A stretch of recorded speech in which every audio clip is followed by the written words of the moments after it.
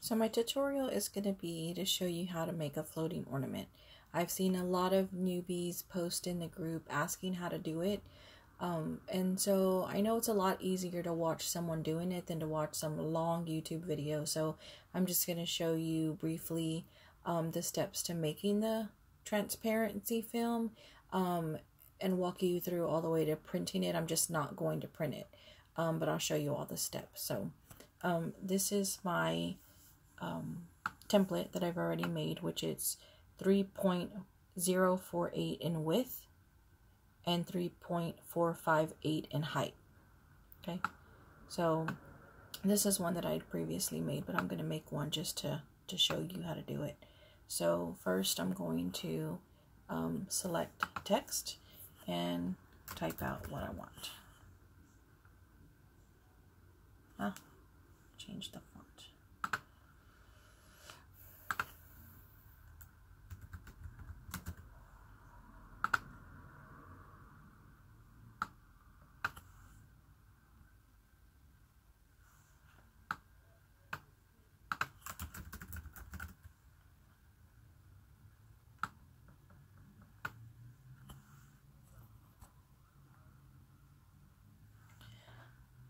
So with this, you're going to go up to the top right here where it says letter spacing, and I always just delete that and put 0.0 there. So it brings my word together. It'll bring the letters closer together, so that way there's not a lot that you have to work with. So since there's still gaps there though, I'm going to want to go here and go to where it says ungroup. So I'll click ungroup, and what it's going to do is it's going to separate all my letters. So now I have the ability to move them each individually. Okay, so now I can scoot them over so that they are touching, because if you have a script font, that's what you want. Okay, and if you highlight over certain letters, you can move them all at one time.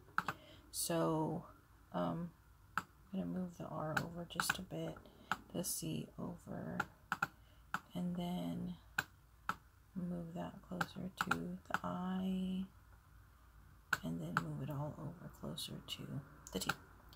Okay, so now I have also the little extras for this font.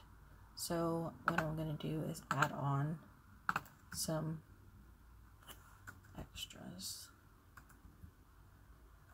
Okay, there's that. I want to add that there. And then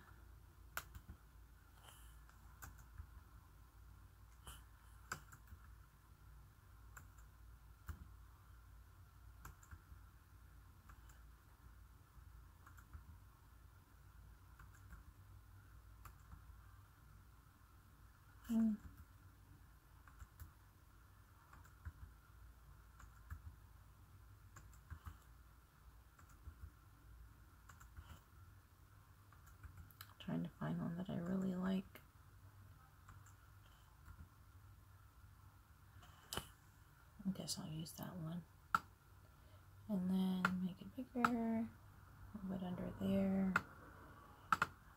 And then I'll add one more thing. Let's see, find a star.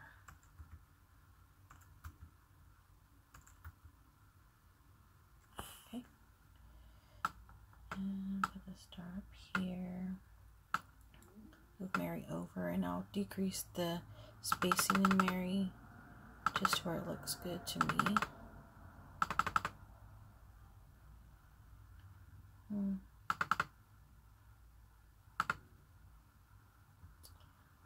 Okay, so then I'll do that, make my star a little bit bigger. Now I want Mary and Christmas to be all one word, all one object. So I'll highlight over the whole thing, and then if I go down here, right here, I will select weld, which will then make it all one piece. See?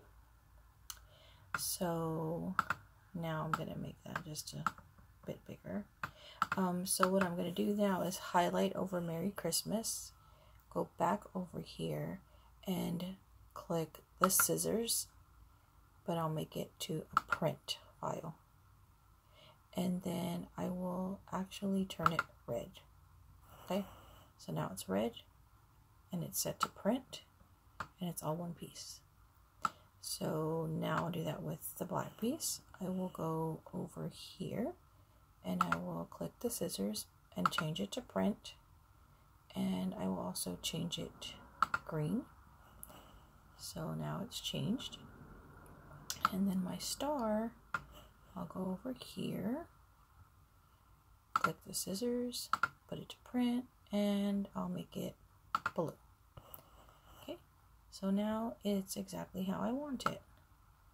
Okay, so just so that it's all together while I'm decreasing the size to fit into the template, I'm going to highlight it all.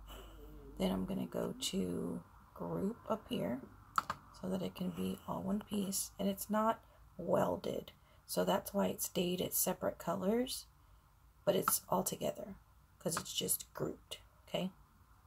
So now I can shrink it all at the same size, at the same time. And then if I'll move my template over, then I can shrink it to fit in there. Okay. So now all of this image is going to just print because it's set to print. So this part is what I want to actually cut, because I want it to print in that, in that space, but I want that part to actually cut. So my template is highlighted, and then I will come over here and click the printer, and I will change it to cut, and I'm also going to make it white. Okay, so then I will highlight all of that, and I will select right here where it says flatten. So now you're not going to see the template in the back, but it's still there. Okay, so next I'm going to go to right there where it says make it, click that, and then it's going to go to your next screen, and you're going to go to continue, and then this is where you're going to select send it to your printer. So you'll click send to printer. You'll select your printer from the drop down box. I always turn my bleed off. Okay, and then you'll select print. So it's going to send it to your printer. It's going to print out. Once it prints out, you're going to put your transparency on your mat. Lay it on your mat, exactly in that top corner, like you always do. And then you're going to, I have the maker, so I always go to browse all materials. Then I go down to plastic and select transparency, and then done. And I always set it to cut more, just because I feel like it gives it a cleaner cut. So then I feed it into my maker, and it will print, it will cut out the round part.